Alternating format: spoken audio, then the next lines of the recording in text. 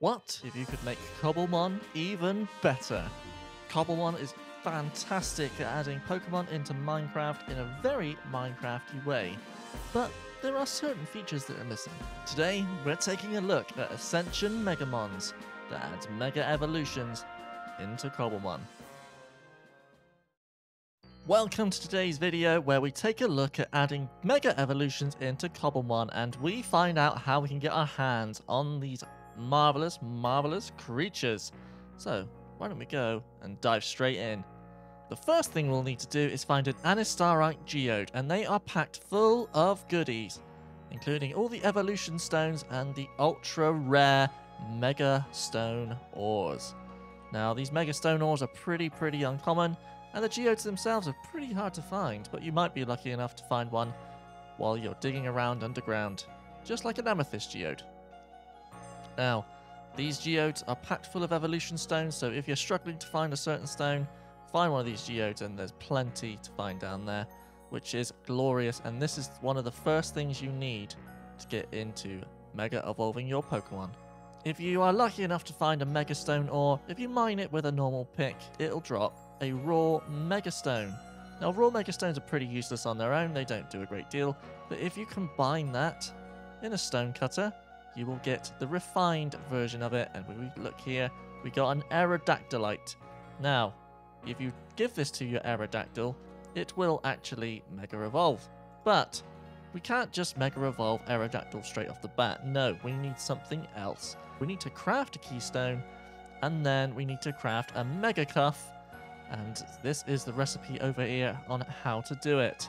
If you have 4 diamonds, 4 glass, and an Anistarite block in the middle, you will get a Keystone. And when you combine a Keystone with 6 iron, just like this configuration, you'll get the Mega Cuff. And if you hold the Mega Cuff in your hand, it appears on your wrist. Look at that, very fancy, nice little nifty bit of kit there.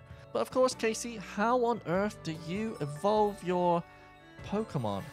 Well, generally, Pokemon evolve in battle, or Mega Evolve in battle, but Cobblemon doesn't work like that. That has not been coded into the game yet. As it's a side mod, they had a workaround. So, let's. I need a pick. Oh wow, who left this diamond pick here? Definitely didn't get this in survival. So if we mine this, lovely. We've got a Charizardite Y. And I think we've got a Charizardite X down here. Magical! And then we take our stone cutter, make it into Charizardite Y and Charizardite X. And then we can make Charizard, hold this. And then what we do next is we get the Mega Cuff and we just right click on it. There we go! Charizard has Mega Evolved. Now, let's have a look at Charizard's stats first. There we go. De-evolve it into its regular form. Let's look at Charizard's stats. Now, special attack is at 128. Normal attack is at 102. If we Mega Evolve it, let's see what that turns into. Damn! Special attack is way up, 178. That is an enormous jump. And of course, Charizard just looks badass. Now, there are all the Generation 1 Mega Evolutions in this game, so let's take a look at Venusaur and Blastoise in just a second. Oh, I see. We can actually only Mega Evolve 1 Pokemon at a time, so I need to send Charizard out. And there we are. Charizard's back to normal, and if we right-click on Venusaur, we have Mega Evolved Venusaur. Look, it just grows some more plants on its back. I mean, looks pretty cool.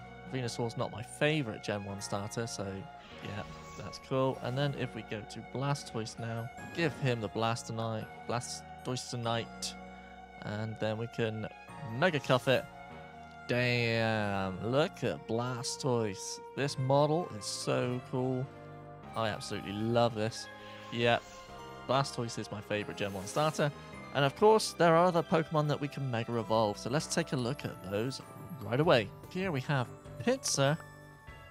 Let's take a look at Pinsir. Pinsir looks weird. I am surprised that Pinsir had a Mega Evolution in the first place, because it doesn't seem that great. Yeah, okay, thanks, Pinsir. We'll take a look at you later. We've got an Aerodactyl. Where's my Aerodactylite? There. And then we use the Mega Cuff. Aerodactyl, you're looking good. You look like got a big beard on you now. We got a Pidgeot.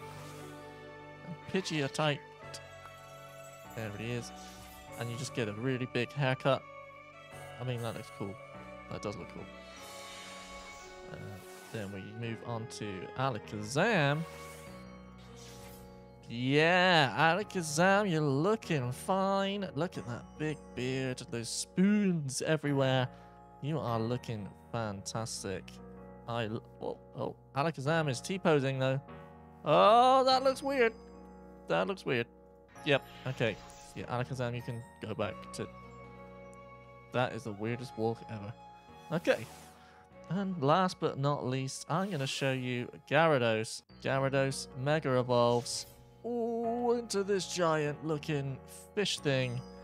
You're very scary, Gyarados. And you get a dark type, which is cool. Very nice. Yeah, that's cool. That's cool. But I saved the very specialist for last. We have Mewtwo, and Mewtwo evolves into two different things, just like Charizard. Mewtwo Night X will give you a go, and Mewtwo evolves into this thing here, Mewtwo X, which is a fighting type as well, which is glorious. Now, this isn't available in the game. You have to use commands to get these to spawn in, and I don't think the items are in the game without commands either. Let's just have a look at Mewtwo Y. Wow. Wow. What a cool model. Such a cool model.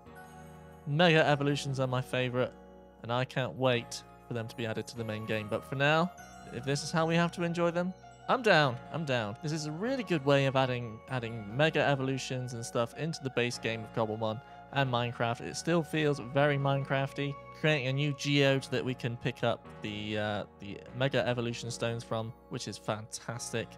And using the stone cutter, genius. And I love the way the armband comes on here. The Mega Cuff just appears on your character when selected. Yeah, it's just like, yeah, I'm holding it out.